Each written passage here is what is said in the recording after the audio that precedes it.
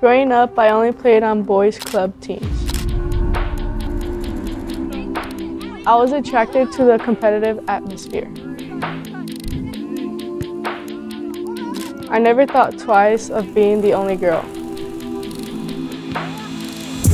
I didn't feel different because for me, gender isn't an obstacle, so I wanted to play with both because I like the competition, and no matter what gender you are, you have to just keep going and do what you want to do.